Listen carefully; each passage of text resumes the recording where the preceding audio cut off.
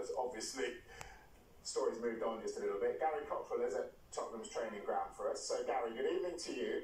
So a no-show from Kane again today, but we're expecting him back soon. So what is going on?